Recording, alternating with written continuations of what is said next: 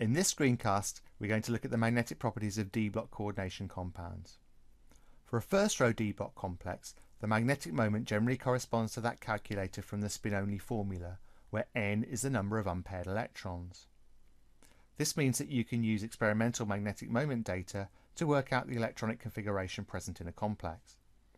For example, hexaamine chromium 2+ dichloride has a measured magnetic moment mu effective of 4.85 Bohr magnetons. We can use this information to determine whether the octahedral cation in this compound is a high-spin complex or a low-spin complex. The first step is to determine the oxidation state of the chromium in the complex and hence its valence electronic configuration. The complex cation has a 2+ charge and the chromium centre is coordinated to 6 neutral ammonia ligands.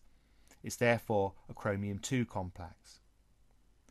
A free chromium atom has the electronic configuration argon 3d5 4s1. So an atom of chromium 0 in a complex has an electronic configuration of argon 3d6, since the 4s electron moves into a 3d orbital.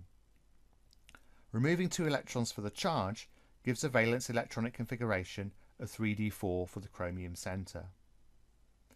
A high spin d4 complex has 4 unpaired electrons.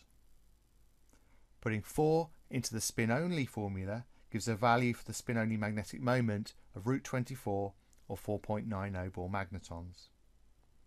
A low spin d4 complex has got 2 unpaired electrons. We put 2 into the spin-only formula, we get a value for the spin-only magnetic moment of √8 or 2.83 Bohr magnetons.